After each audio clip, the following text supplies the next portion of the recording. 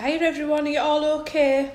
I just wanted to say how thrilled I am with all your likes and shares and messages of support, and I love seeing that you've made my recipes and the pictures that you send us, so keep sending them. And if you see us out and about in the street, say hiya.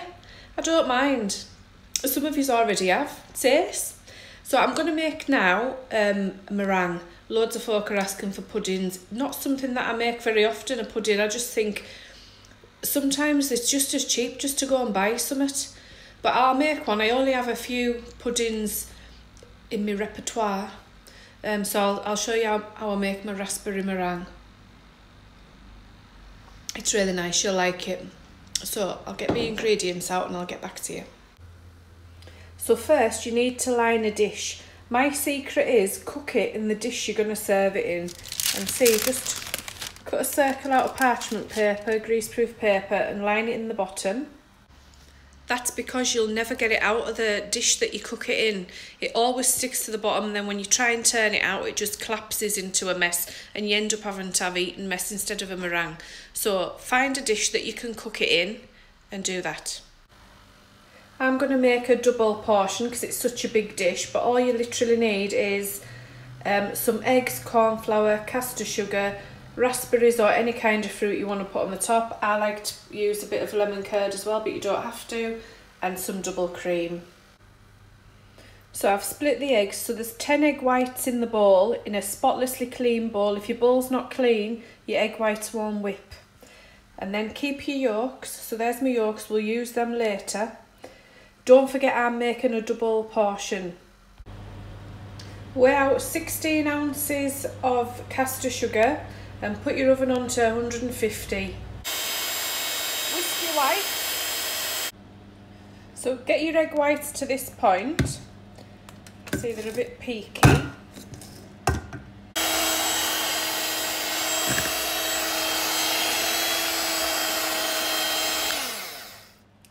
So add your sugar, 16 ounces of sugar gradually until it goes really thick and glossy.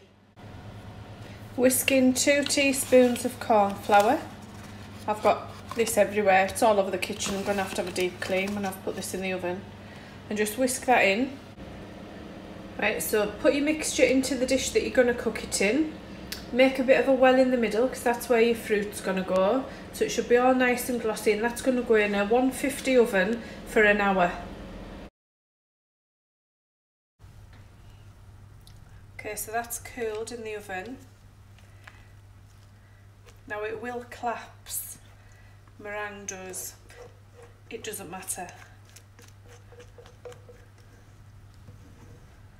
Put your cream on.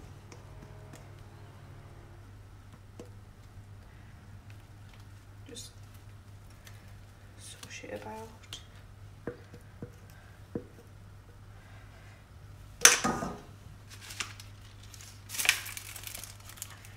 Tip your fruit on. I've lost half of there. Don't bother too much about what it looks like. You're not trying to go for Star Baker. We're not on the Bake Off. Just scatter them. You can use frozen raspberries, every bit as good. And just get your lemon curd. We're just going to drizzle.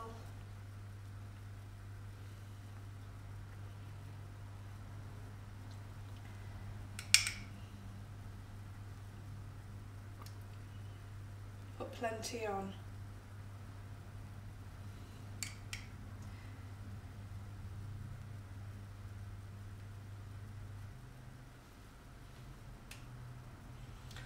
Then we're going to put that in the fridge just to go cold and to set.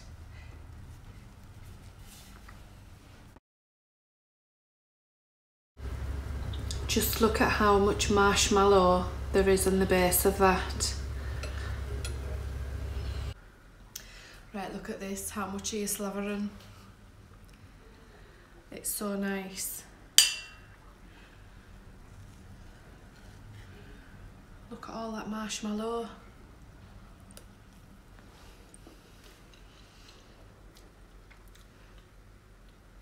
I reckon there's about 1,000 calories there.